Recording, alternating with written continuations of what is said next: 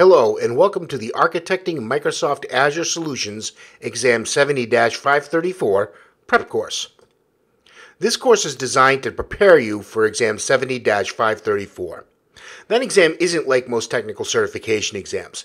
Yes, you will need to know how Azure works, how to configure its various services, and the capabilities of each service tier, but 70-534 doesn't focus on rote knowledge. That is, on another exam, it might be important to know that a virtual hard drive can't be larger than 1 terabyte. You'll need to know that for 70-534 too. But you won't be asked point blank by the 70-534 exam what the size limit is for a virtual hard drive. Instead, you'll be presented with a theoretical company. A business need of that company, say the need to store various product review documents, will be presented to you as a case study. This case study will present you with certain business needs. For example, do partner companies need to access these reviews? If so, are there restrictions on who can see them and from where? Are there compliance issues that require extra data security? And so forth. You'll also be presented with technical requirements. Is there a need to connect an on-premises data center to this solution? Is there a corporate identity provider, such as an on-site Active Directory, that needs to be the master source for authentication? And so on. Exam 70-534 will test your ability to determine which Azure services to use, what service tiers should be chosen for those services, and how to configure them so that the end solution meets the business needs and the technical needs noted in the case study. So the focus of this course, like the focus of the exam itself, is less nuts and bolts and more connect the dots. Again, you do need to understand how Azure services work and their limitations in order to pass 70-534, but the focus won't be on how to configure services as much as what to configure. To help with that goal, the exercises in this course will be a little different too. Each set of questions will be related to a case study document, which you'll need to download and refer to in order to answer those questions. We'll have note cards and a study guide, but if you want to score well on Exam 70-534, it will be most important to learn how to read and follow case studies. So, a little about me, your course instructor. My name is Doug Vanderweide, and I'm a Microsoft Certified Solutions Developer, Azure Solutions Architect. Because that certification will eventually be retired, Microsoft has also named me a Microsoft Certified Solutions Expert, Cloud Platform and Infrastructure. That's the certification most Azure professionals will earn going forward. I'm also a CompTIA CTT Plus Certified Technical Trainer.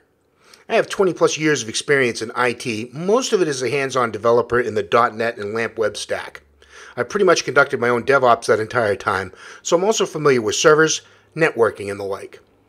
I've been working with Azure for a little more than 4 years. Let's take a moment to talk about this course and its requirements. This is an advanced course, and arguably Exam 70-534 is the more difficult of the 3 certification exams. Again, because it's less how do you do this and more why do you do this. Therefore, you're going to need a strong understanding of the services Azure offers, what they are, and how they work. To that end, you should probably start with Exam 70-533 and Exam 70-532 prep courses before taking on this course. Those courses are designed to address all the major Azure service areas: compute, including virtual machines and web apps, networking, Active Directory, identity management, storage, and ARM templates, and so on. Without understanding how those services work, you won't be able to understand the questions posed in Exam 70-534. So start there.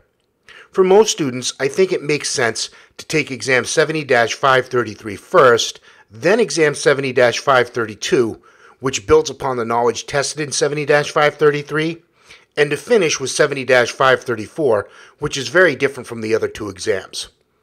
You should also take the introductory course on PowerShell before beginning this course. In all 3 certification exams, PowerShell is used extensively. It is arguably used the least in Exam 70-534. But there will be PowerShell on this exam, and you will need to understand the basic structure of several Azure RM commandlets. This course will have several demos. If you'd like to replicate them yourself, you'll need an Azure account, PowerShell in the Azure Resource Manager module, the Azure Command Line interface, and Visual Studio Code. Azure accounts are free, but it does cost money to actually use Azure services.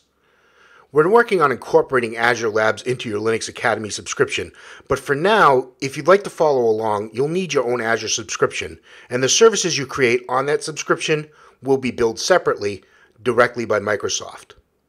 The good news is there are a few ways you can get enough credits to experiment with Azure at no cost. The first option is to sign up for a new Azure account. When you do, you'll be granted $200 in credit. That should be enough to pay for the services you'll need to duplicate the demos shown in this course, but you'll need to be careful.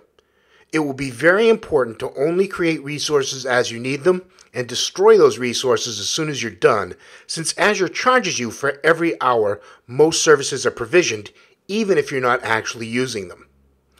If you already have an Azure account, but you've not signed up for Visual Studio Dev Essentials, that free program will give you a $25 monthly Azure credit for 12 months.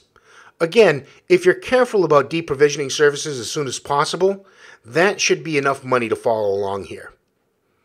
If you maintain a startup company, Microsoft's BizSpark program will give you up to $150 per month in Azure credits for up to several years, depending on your product and the progress of your business. BizSpark requires you to apply directly with Microsoft and to be approved for the program. Finally, if you're a student at a university or a school that has a Microsoft partnership, there's a very good chance you can either use your school's account to access Azure services or be granted Azure credits. Check with your Microsoft Partnership Coordinator, which is usually in the school's IT department, bookstore, or computer science department.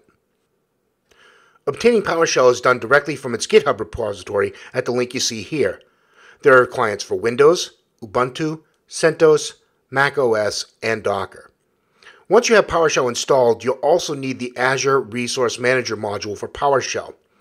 This can be obtained for Windows directly from PowerShell by running the Install-Module AzureRM commandlet. At this time, a technical issue with the .NET Core prevents you from downloading the entire Azure RM module for Mac and Linux. Instead, you'll need to download specific packages. Follow the instructions at this link to learn more. The Azure Command Line interface is available via npm by running the command sudo npm install-g azure-cli. Note that you may not actually have to use sudo to run this command. For Windows, macOS, and Docker, you can download installers directly from GitHub at the provided link.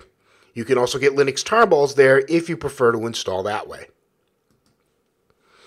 Visual Studio Code is available at the link shown here. It comes in Debian and Red Hat-based versions for Linux, plus macOS and Windows. A link to Visual Studio Dev Essentials is also provided here, and it not only gives you those Azure credits we were talking about earlier, but also has loads of other free goodies. It's definitely worth checking out. Finally, I'd like to review the features of the Linux Academy that set us apart. These include the ability to create a course schedule that fits into your busy life, downloadable content, note cards, our second-to-none community of students, instructors, and support staff, and your support options for when you need that extra bit of help. Check out the demo video which follows this one for more information. And that's your welcome. When you're ready, let's move on to the next lesson.